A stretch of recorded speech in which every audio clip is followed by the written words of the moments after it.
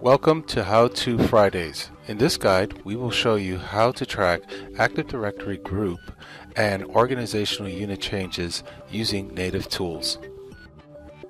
First, we need to configure the audit settings. Open Group Management Console, edit the default domain policy, go to Computer Configuration, Policies, Windows Settings, Security Settings, Local Policies, Audit Policy. Define the Audit Account Management and Audit Directory Service access to success.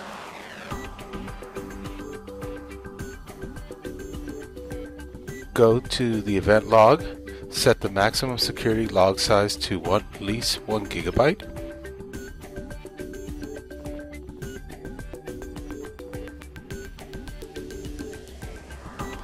And the retention method for the security log to overwrite as needed.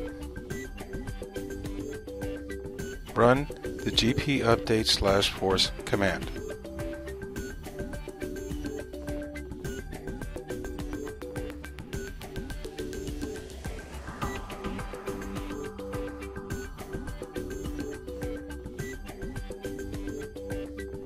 Open ADSI Edit, connect to the default naming context, right-click on the domain DNS object with the name of your domain, choose Properties, Security, Advanced, Auditing, Add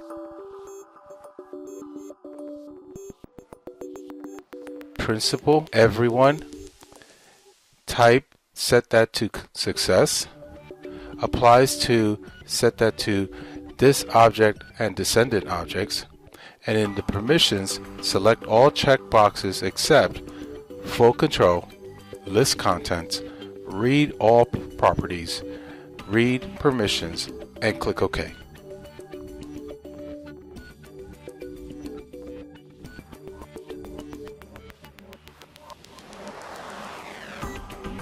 Now let's make some changes to groups in our Active Directory.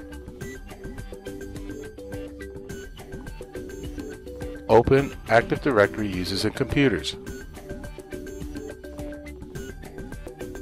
First, let's rename a security group from Manufacturing to Assembly Group.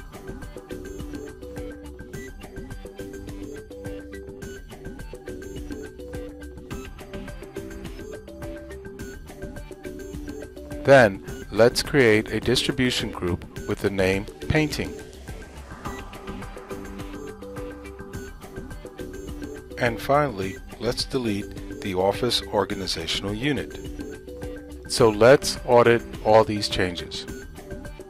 Run the Event Viewer and filter the security log for event ID 4737.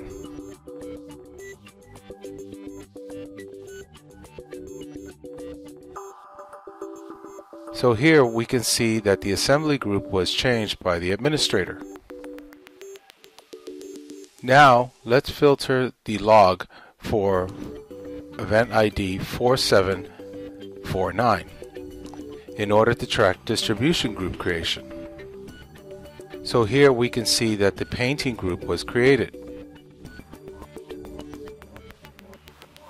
And finally, filter the log for event ID 4662 in order to track organizational unit changes. And here we can see that the Office Organizational Unit was deleted by the administrator.